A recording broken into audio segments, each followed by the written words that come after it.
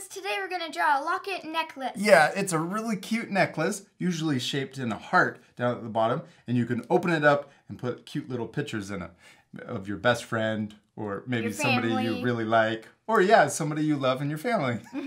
We hope you're going to follow along with us. You need a marker or something to draw with, some paper, and something to color with. All right, let's get started. Okay. We're first going to draw the heart down here at the bottom of our paper. So we're just going to draw a simple shape like this. We're going to draw a curve, and then we're going to come down like this. So it almost looks like we're drawing a question mark. Then we're going to draw the other side, and it's going to match. So we're going to curve up like this, around, and then back down.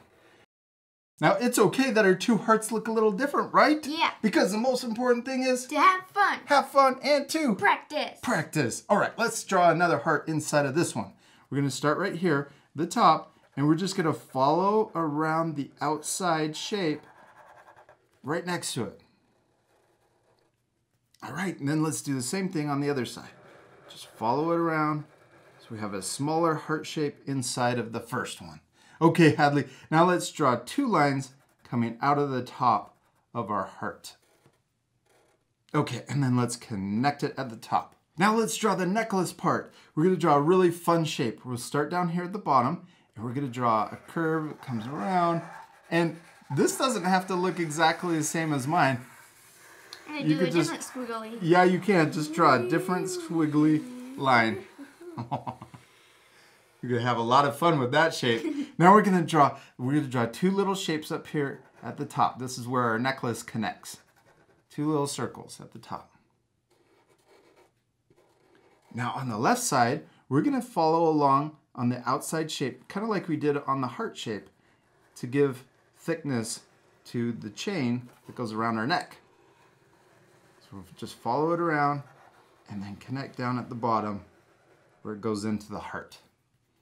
Then we're going to do the same thing on the other side. I'm going to turn my paper upside down to make it a little easier. And I'm going to start at the heart, go all the way around, and then connect to the little circles at the top.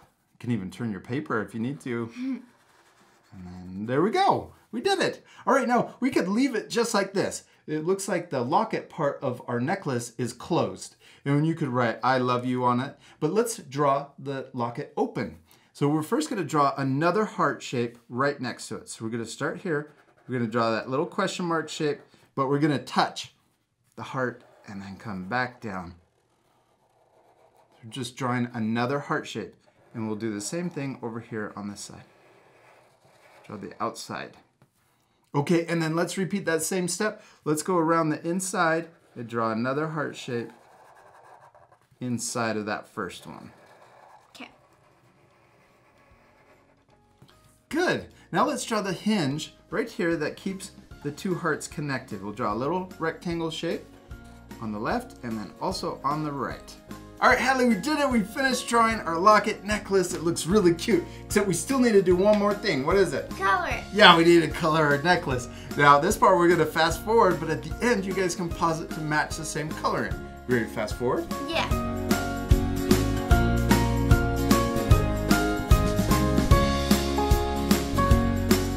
Hadley, great job on coloring your locket. I love how it turned out. I especially love the two little photos you added. Who's this supposed to be? Me. Yeah, and who's this? You. Oh, you added me and you in the locket.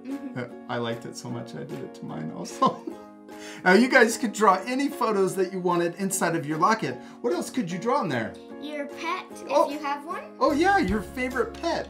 Maybe you have a pet bird. Or your favorite animal. Or yeah, just your favorite animal. Maybe it's a cheetah.